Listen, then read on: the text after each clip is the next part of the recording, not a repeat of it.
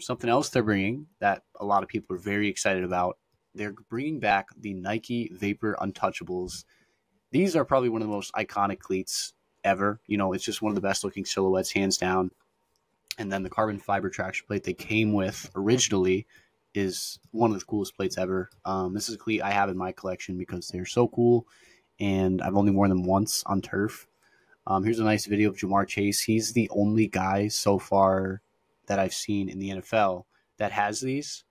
But if you look closely, you'll notice that they do have the edge traction plate. So Nike, what they're doing is they're kind of bringing back their older style cleats. We saw it with the Vapor Carbons.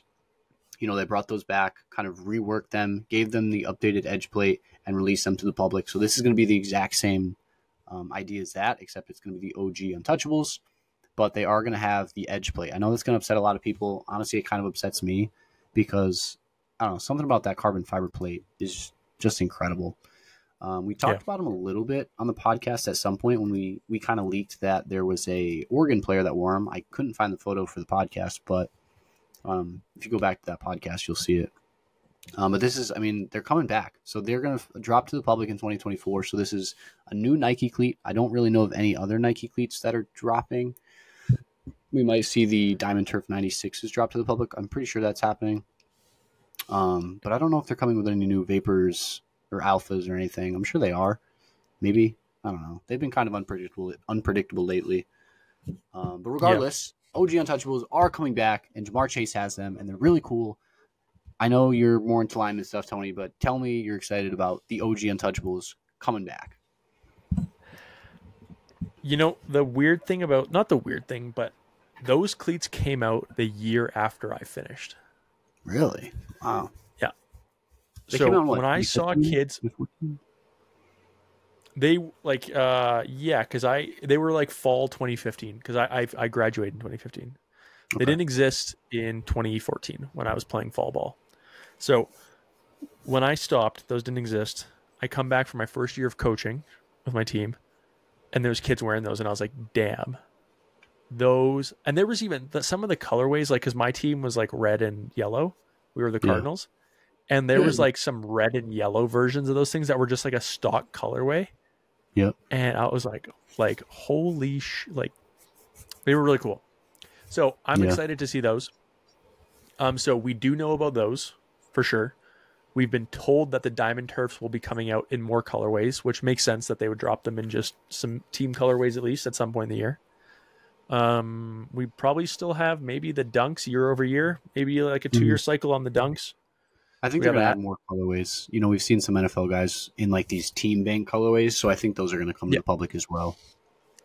The Alpha Menace, I could see them refreshing. It'll be the same traction plate, the X frame, because they've already put that on other new stuff coming out that we've seen. LeBron's.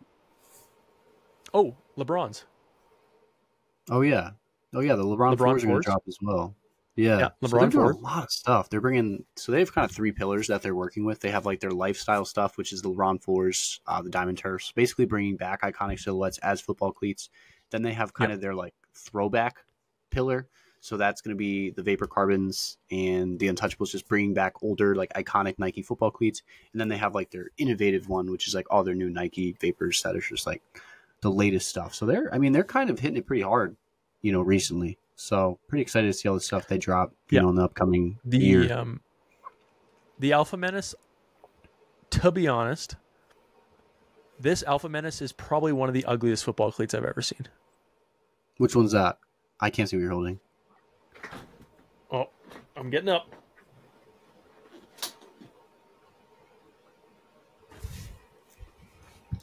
Devin, can you see me right now? Or is your internet still being... No, the internet's being tricky. I'm just looking at a black screen per usual. So I have in my hand the Nike Alpha Menace Pro 3s. Okay, yeah, those are ugly. In black. Yeah. You have a black and red pair, right? No, these ones I just have a black and white. Okay. I hate those are bad. The long Nike Lightning thing that goes up it. Mm-hmm. I hate the silhouette of it. I hate these cutouts and how big and blocky they are on the side that hug around your foot. The purpose of them, I'm sorry, but I hate the toe box. The toe box was too narrow. And I hate the branding on the back. This like cutout thing that says agility system lock and containment. This like badge looking thing that's just screen printed. When I saw this cleat and I saw the last Alpha Pros and the last Alpha Menace Elites, the 2s, I love those things. And I hated these things. I think the only redeeming quality of these is the traction plate that they've clearly moved forward with. It's a good traction plate for sure. Yeah. So I really hope they get rid of this. Like this, I'm sorry, dude, this Nike logo that's as big as the freaking cleat sucks. Yeah, it's not working. Right? No. So I'm excited to see them. Yeah. And also, someone asked me about it in my DMs today. Don't forget the Force Savage Pros, or Force Savage 3 will be the name, probably. Yep. Right, their lineman cleat that they should be coming back with. They've been worn by, like when you watch football on Sundays now, beginning of training camp, there was a couple random sightings. They are everywhere now. Yeah, they're pretty much common now among NFL offensive linemen. So those are definitely coming. That's a good point. I forgot about those. Yeah. So it looks like Nike has waded the waters through COVID. Yeah. Where it felt like they were dropping and dealing with the supply chain stuff. And now with the introduction of women's football and the growth of football that's happening now with flag and women being involved, Nike is swinging for the fences this year to come back in a very big way. That's how it feels. It feels like cleats, they're going to create these 3 distinct pillars about things that have not really existed before, and they're going to introduce that. Gloves, they're refreshing everything. They're adding new gloves on top of the refreshing and making fixes. So it feels like Nike is going to win this year, right now. Yeah, absolutely.